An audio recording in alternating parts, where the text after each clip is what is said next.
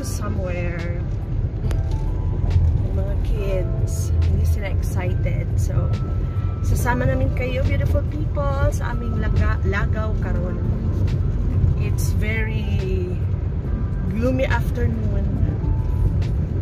Medyo, hindi siya talaga medyo, pero foggy afternoon pala ito. So, I hope lang na maganda at safe yung lalakbayin namin. Safe yung namin, yung trip namin today. Yan. Mag-spend kami ng night somewhere kasama ang buong family. Yan. So samahan niyo kami. Pupuntahan kami with the whole family kasama si Mama Melba. May reunion. May reunion. Unexpected ga. May reunion kami pupuntahan. Lagi i-receive. Lagi i-invite. Tingnan natin kung anong mangyayari. Dala kami muuban. Ako dalugod.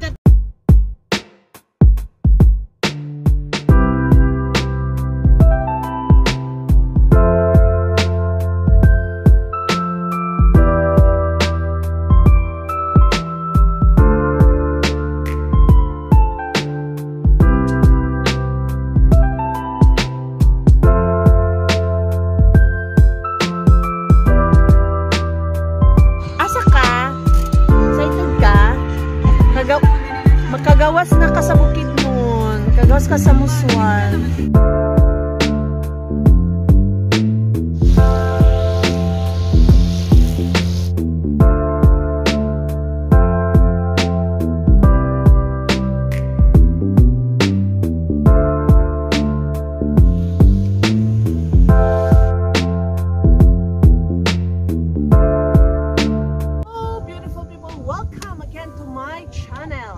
So, nandito tayo ngayon sa isang attraction, pride of our province, Bukidnon.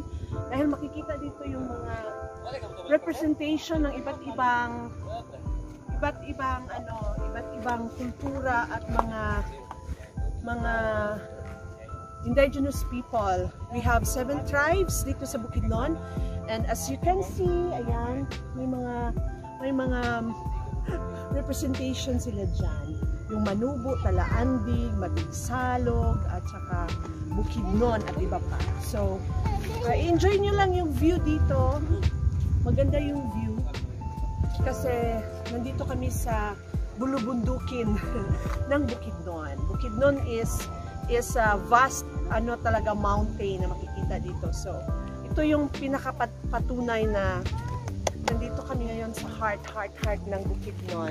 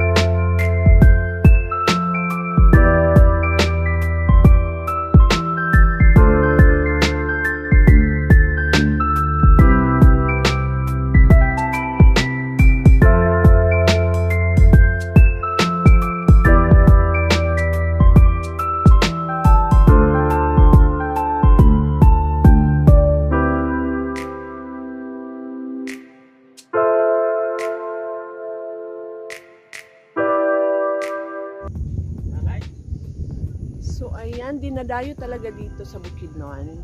Kung pupunta kang Davao City, dito ka dadaan sa Bukidnon. Di talaga kinakaligtaan ng mga turista na pupunta dito sa overview para makita yung kabuuang mountainous view ng Bukidnon. Kasi yung matatanaw natin doon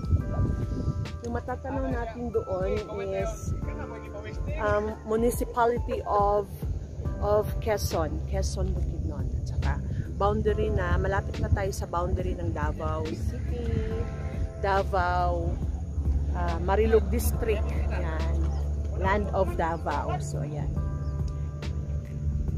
Very malamig ang klima ngayon. And ito yung mga makikita natin sa likuran. So, this is the project din ng DPWH Bukidnon.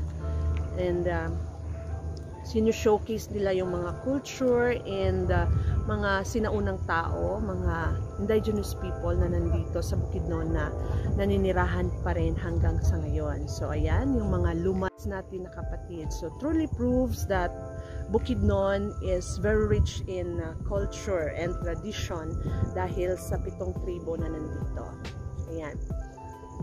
Tinitreasure talaga ng mga taga Bukidnon ang cultural activity at saka mga indigenous people kasi sila yung nauna dito at sila rin yung mga taong naka-discover in any part of Bukidnon. Ayan. So here is one of the representation of Tribong Manubo.